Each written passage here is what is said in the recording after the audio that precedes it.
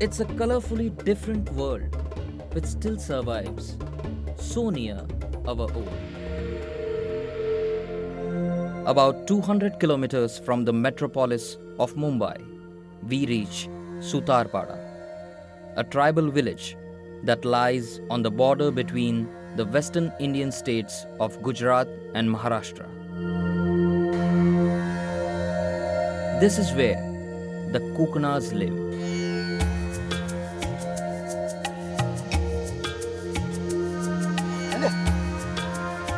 The Kukanas, the people who originally lived in the forests along India's west coast, before other tribes from Central Asia came and marginalized them.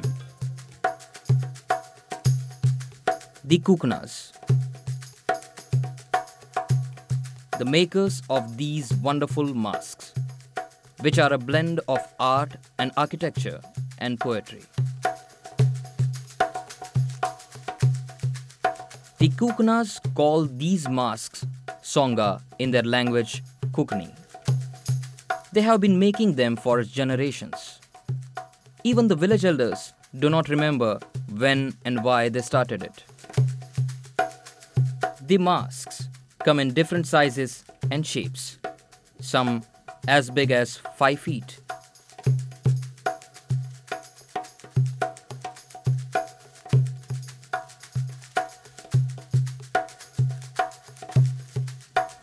They are carved out of soft wood, which nicely highlights the eyebrows, nose, mustache, cheeks, and facial expressions.